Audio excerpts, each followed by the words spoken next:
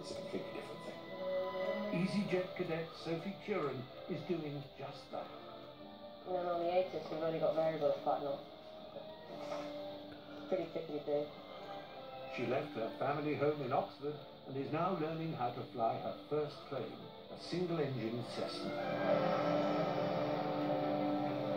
When I was a kid, everyone wanted to be an astronaut or something really cool like that. And to me, being a pilot was being an astronaut. I just love it. Worldwide, 97% of all airline pilots are male, so Sophie is a rare breed. To help address the imbalance and fill their pilot vacancies, EasyJet are encouraging more women to apply. It seems sad to me that it's not more open to females in terms of just the perception. They're perfectly capable, the exact same as any other career. Obviously I'm a cadet right now, but I will be a pilot. It's not an if or a maybe, I will, and they're not stopping me now.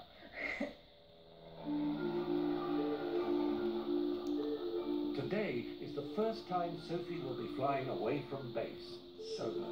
That's my route. She'll be navigating 25 miles away from the flight school in Hamilton towards the coast and back, only using her eyes, ears and a map.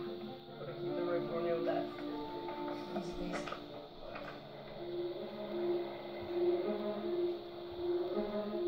I'm actually really excited about it. Finally last night, like, it's happening. Flying solo means she'll be completely isolated and is designed to train her to be calm in testing circumstances. I love the smell of avgas in the morning. That's aviation petrol to you and me. It actually smells really good. I know I shouldn't say that. This flight will also equip her for potential disasters if a colleague in the cockpit of an EasyJet plane falls ill. There's a bit of low cloud hanging around, but I'm going to be quite low. I'm going to be on about 2,300. So as long as it's above that, I don't clear of it. We'll be fine. Sophie will fly by sight only, so it's crucial she keeps an eye on the weather, as in low clouds she could become easily disorientated. Not off to a flying start.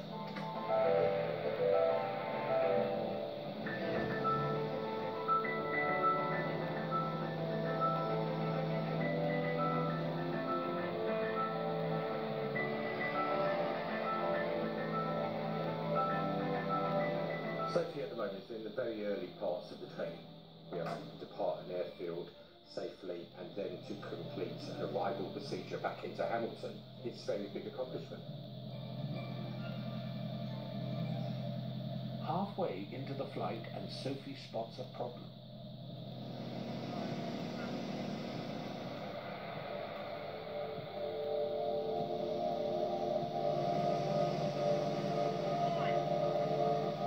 With the weather closing in, she needs to get back to base.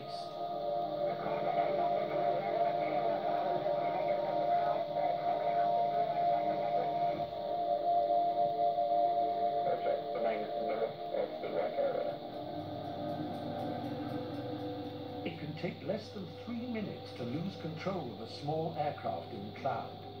And at this stage of her training, Sophie hasn't been taught to use the navigational instruments on board, so no sat-nav to keep her out of trouble.